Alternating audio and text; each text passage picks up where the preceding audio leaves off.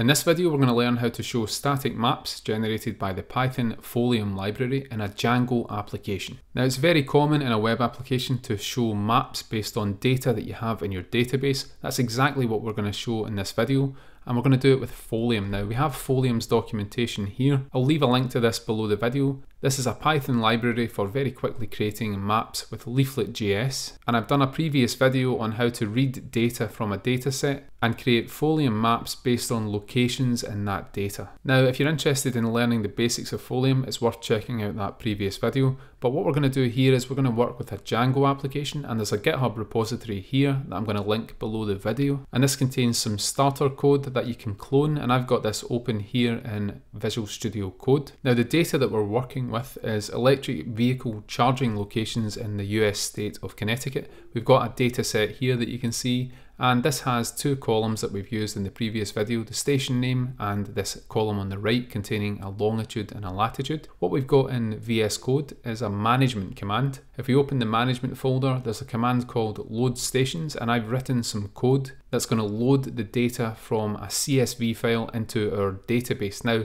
in order to do that, we've got a Django model here that's called EV charging location. And this has three fields, one for the name of the station and one for the latitude and the longitude. And what the management command is doing is it's taking data from this CSV file here, and it's reading that data in on lines 14 to 18 here using Python's CSV dictionary reader. And then down below that, what we're doing is iterating over the data that we've read in. We're extracting the longitude and the latitude, and we're creating one of these models for each row in the CSV file. So what we're going to start by doing is opening up a terminal. And within that terminal, what we can do is we can first of all run the python manage.py migrate command, and that's going to create our database file here, and then it will also create this table that is representing the charging locations. Once that's done, what we can then do is execute the management command that will load the EV data from this file, and that's going to be python manage.py, and the name of the command is load stations. Once that command is finished, you can then load up the Django extensions shell plus,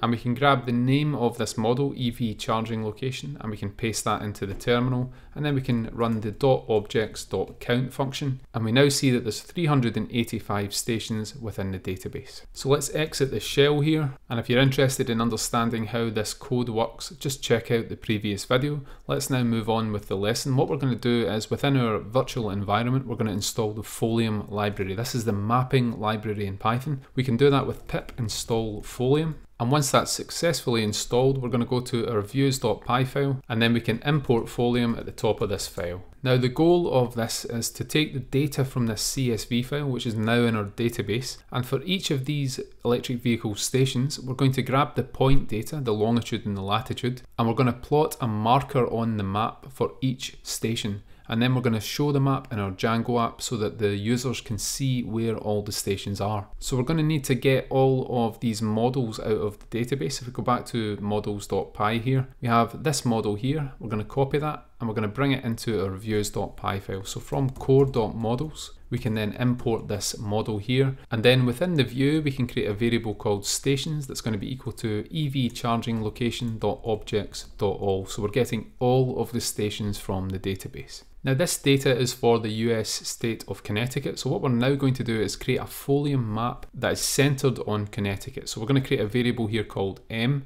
and that's going to be equal to a folium.map call. And to the map we're going to pass two keyword arguments. The first one is a location, and that's the center point of the map when it's first rendered. And that's a latitude-longitude pair for the center point. I'm going to pass a list here that contains the latitude and longitude of the center point of Connecticut according to Google. And the second keyword argument that we're going to pass to the Folium map function is one called zoom start, and we're going to set that equal to 9, which will give us a decent overview of the whole state of Connecticut when the map is first loaded. So once we've created the map, what we're now going to do is add a marker to the map for each station in this data that we've extracted from our database. And you can imagine doing this in your own web applications where you have data in a database, you get that data out and it contains latitudes and longitudes that you can then plot on a static map. We're going to do that now, so let's iterate over each station in the stations. And what we're going to do here is we're going to get the coordinates of the latitude and the longitude. So we're going to create a tuple here, and it's going to be equal to the station.latitude, and also the station.longitude is the second element of that tuple. And latitude and longitude, if we go to models.py, these are just fields on the model, so we're getting them from the object. Once we have the coordinates, we can then create a folium.marker object, and we pass the coordinates to that object, and then we can call the markers add to function and pass the map m to that function. So what these 3 lines of code are doing is for each station in the database, we get the latitude and longitude,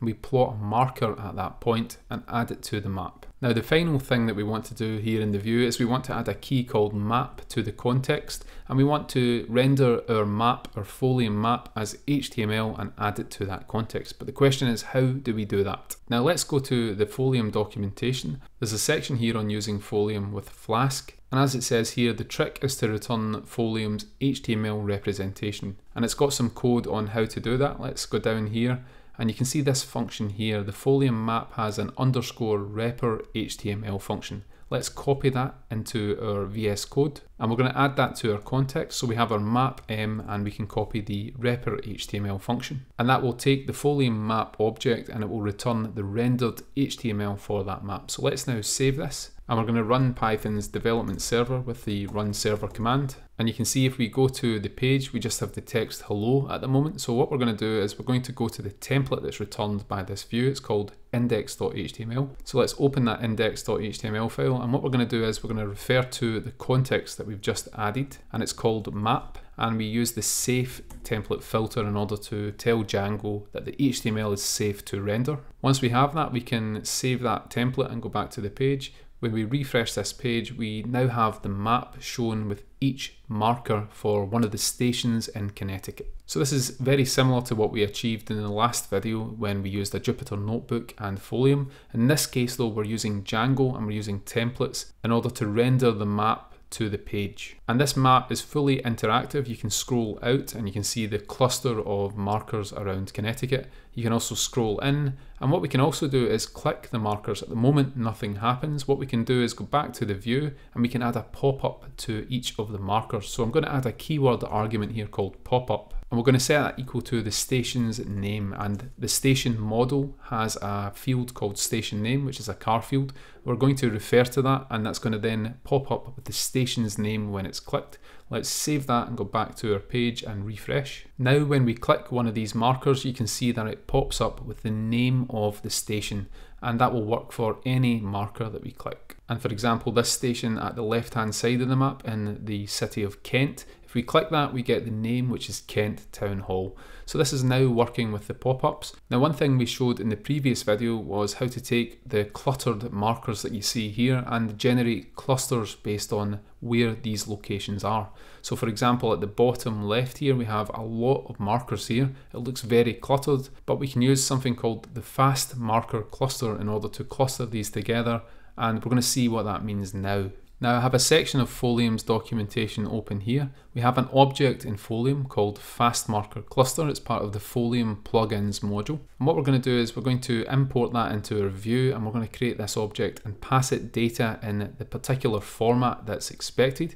And that's a list of lists with the shape of latitude and longitude. So each inner list has the latitude and the longitude as its 2 elements, and we're going to have a list of each of those for every station in the database. So let's go back to our views.py file. At the top of this file, below the Folium import, I'm also going to import from folium.plugins the FastMarkerCluster. And let's now remove this for loop for the markers. We're no longer going to generate the markers automatically. We're going to use the FastMarkerCluster to do that. And I'm going to paste a comment in here. So we're using the FastMarkerClusters to generate clusters on the map. To this, we need to pass a list of all the latitude and longitude tuples in the data. So let's start by getting all the latitudes out of the database, and we're going to use a list comprehension here, and we're going to say station.latitude for station in stations. So for each station we're pulling out of the database, we're then going to grab the latitude for that data. And we're going to do the exact same for the longitudes. So station.longitude for each station. And then we can create below that the FastMarkerCluster object, and we're going to pass data to that. Now we want to take each of these 2 lists and we want to zip together each latitude and longitude. So we're going to use the zip function here and pass the latitudes and longitudes to that. Now the zip function gives us back an iterator of tuples, so we'll have a tuple with a latitude and a longitude. We want to convert that to a list of tuples instead of an iterator, so we're going to use the list function, and that will then generate that entire list of latitude longitude pairs. And then we can call the add_to function on the FastMarkerCluster, and we pass the map to that. So rather than iterating with a for loop, we are generating this data in advance and we're adding these clusters to the map. Let's now go back to the page and we can see how this looks on our page. So if we go back here and refresh, we now have a different view of this data. Rather than cluttering all the markers on the page, we can now see that, for example, in this region here, there is 32 markers and this one has 9 markers, and we can see that there's 3 markers in these regions here, and when we click one of them we're actually taken to that boundary, that area of the map, and we can continue zooming into particular areas of Connecticut in order to see where the markers are in this case.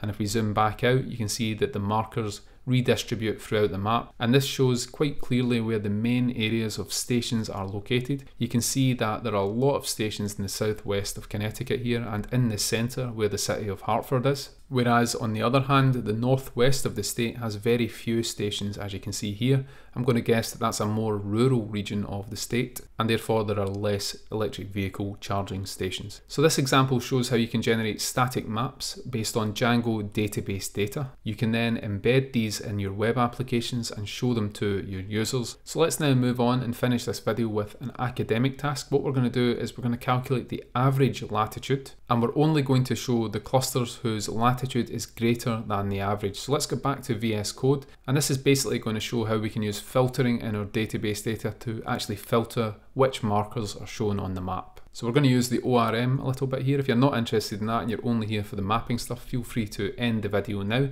But at the top, what we're going to do is, just below these imports, I'm going to import the average function from Django's models module. And then right at the top of the view, I'm going to create a variable called average latitude, and that's going to be equal to evChargingLocation.objects.aggregate. So we're using the aggregate function here, and we're going to get the average latitude by using this average object that we've imported from Django, and the field that we're going to be calculating the average over is the latitude field. And once we've done that, we can then get the key of average, which is the actual value that's been calculated by the database, and let's print that to our terminal in order to see what that is. If we go back to our page and refresh here, we can see that the terminal has calculated this value as the average latitude. Now what we want to do with this average is basically filter out the EV charging locations that are not greater than the average. So let's use the filter function, and we can then look at the latitude column, and we're going to make sure that we're filtering and keeping around only those values that are greater than the average latitude. If we save that and go back to the page here and refresh, you can see that now the clusters are only generated for the latitudes that are greater than the average. And we can get the inverse of this by changing the filter function to the exclude function. If we save that and go back to the page, let's refresh this map, and you now see that we get only the clusters that are below the average latitude. So that's just showing how to do some tricks with the Django ORM in order to generate these markers. You can do anything you want normally with the ORM in order to filter down your data, and then you can generate the maps using the Folium.map function, and you can either add the markers to that function directly, or you can use something like the FastMarkerCluster in order to generate the clusters that you see here on the page. There's a lot of different options with Folium. We've only scratched the surface here. If you're interested in more advanced mapping videos, just let me know in the comments. For now, that's all for this video. Thank you for watching. If you've enjoyed it, please like and subscribe to the channel, and we'll see you in the next video.